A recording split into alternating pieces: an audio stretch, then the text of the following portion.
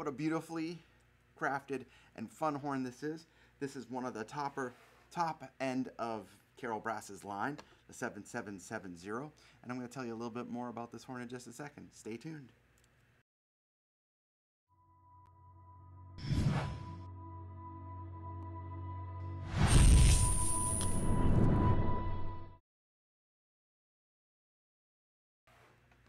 Hey everybody, it's Trent Austin from Austin Custom Brass. I hope you're doing well today.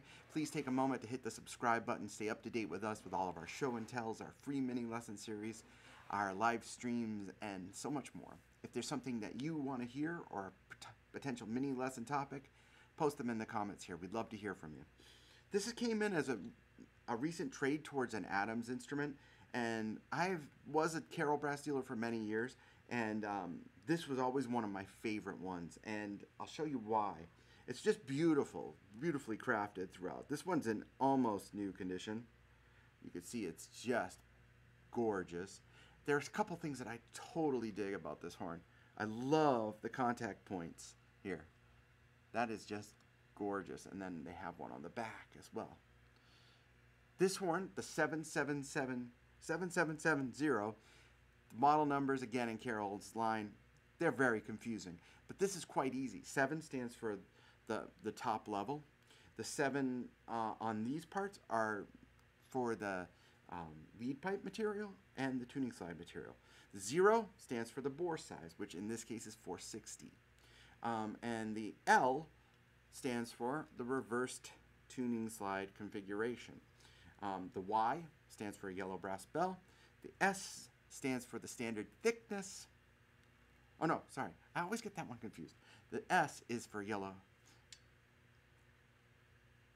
Oh, sorry.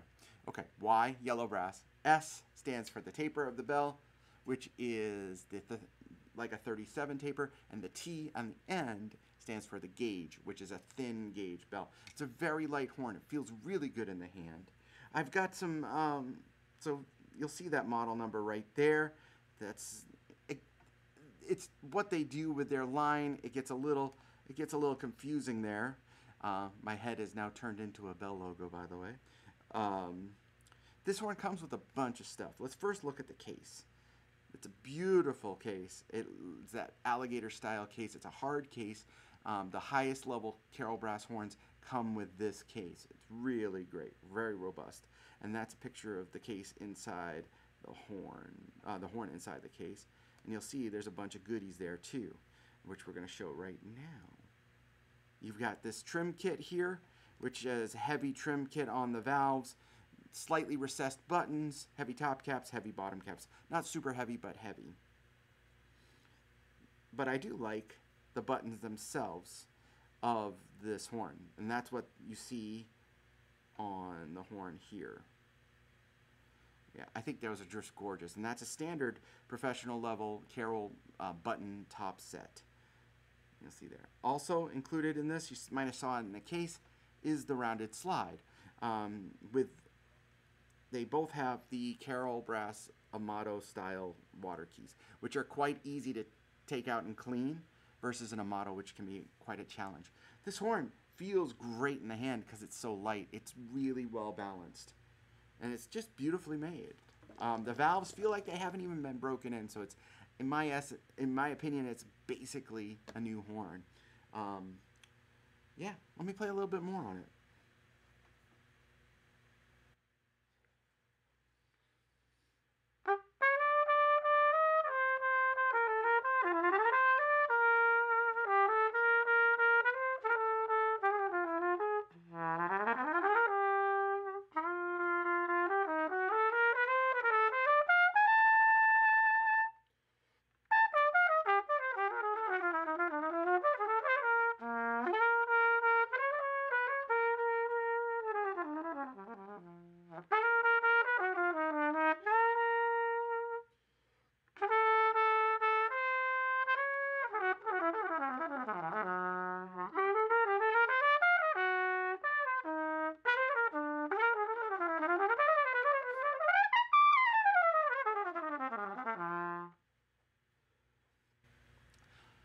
Very agile. Gets around quite nicely.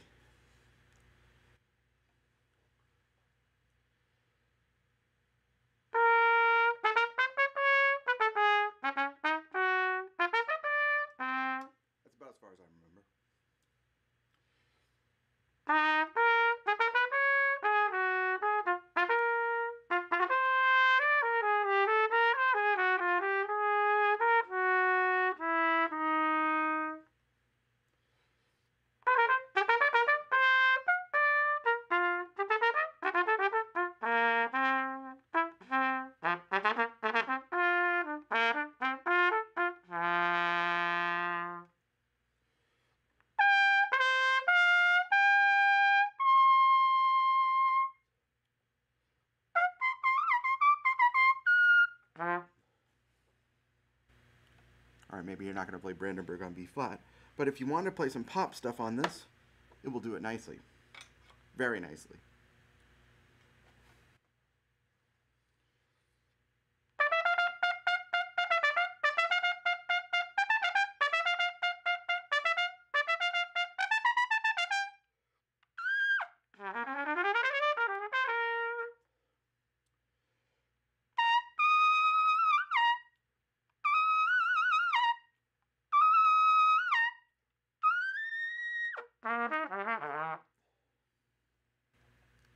So a pro horn that is gorgeous, that comes with an awesome case and a ton of accessories, and it's basically the price of some brand student trumpets. Check it out today at our web store. If you have any additional questions, post them in the comments.